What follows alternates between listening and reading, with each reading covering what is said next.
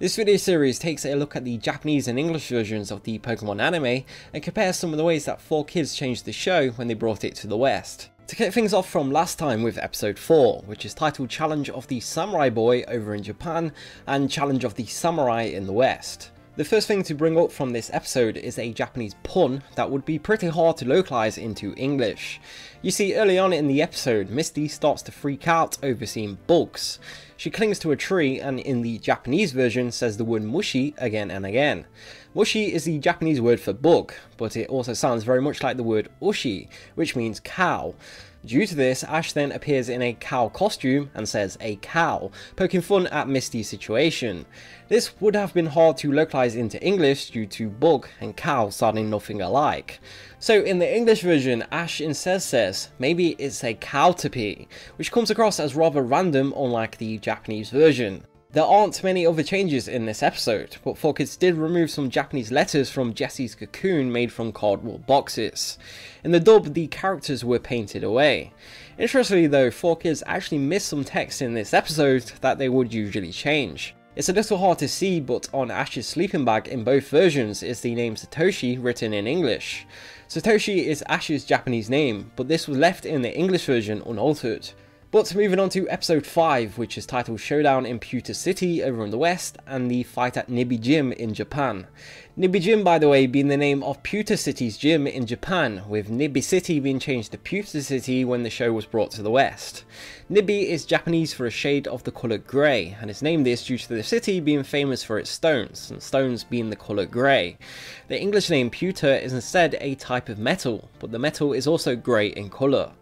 In this episode are a couple of instances of 4Kids drastically raising the price of things. The first of these being the price that Brock's father tries to get Ash and Misty to pay for sitting on one of his rocks. Over in Japan this was 50 yen, equivalent to 44 cents. In the 4Kids dub though, this was for some reason changed to $2. A more drastic change was made to Ash and Misty's food bill. In Japan this was 1,150 yen, which is approximately $10.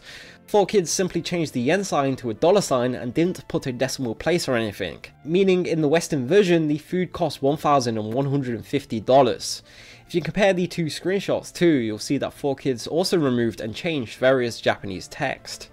Next we have a big translation difference that 4Kids made to Brock's dad, discussing what happened to Brock's mother. In the Japanese version he says she left the house and never returned. This means that Brock was left with no parents due to his father also walking out on them in hopes of becoming a Pokemon trainer. For some reason 4Kids turned this into her trying her best to hold things together but sadly passing away. Little did 4Kids know though that Brock's mother, Lola, would then go on to appear in later episodes alive and well. No attempt was made by the producers to try and rectify or explain this mistake. Lastly, we have another translation difference from towards the end of the episode, when Brock reunites with his father and hands over the responsibility of looking after his 9 siblings.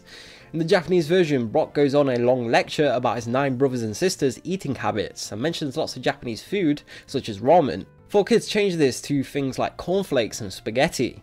They also added in a lot of non-food related dialogue such as Cindy sleepwalking and the twins not wanting to take baths. The next episode is episode 6, Clefairy and the Moonstone over in the West and PP and the Moonstone in Japan, with PP being Clefairy's Japanese name.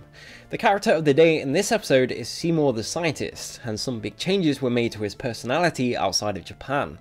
In the English version, Seymour is only concerned with knowledge and research and will often burst out in poetry about his love for science. Over in Japan though, he doesn't recite poetry at all, and he is instead fascinated with love and will often talk about things being romantic instead. Next we have a few changes that were made to the scene where Ash is trying to figure out what Pikachu is saying.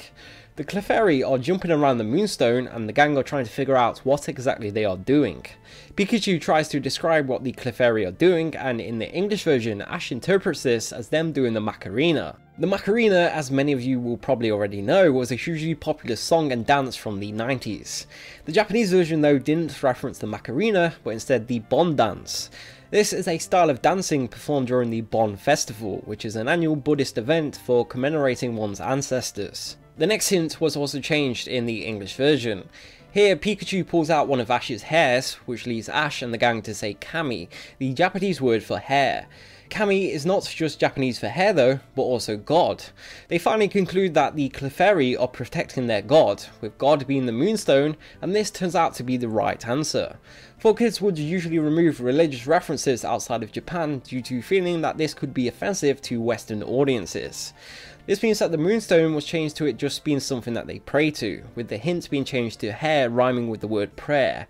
There is no direct mentioning of the Moonstone being their god, unlike the Japanese version. But lastly, we have a change that was made to the sign to Cerulean City at the end of the episode. On the sign is a note that Gary wrote for Ash in the bottom right corner, and in the Japanese version a transparent image of Gary sticking his tongue out will pop up. 4Kids translated Gary's message accurately, with it reading "Gary was here, Ash is a loser," but for some reason they removed Gary's image popping up. That's all for this time though, but there are still many other episodes to go. If you're interested in seeing more, then please leave a comment below, hit that subscribe button and set notifications to on, and until next time, thank you for watching.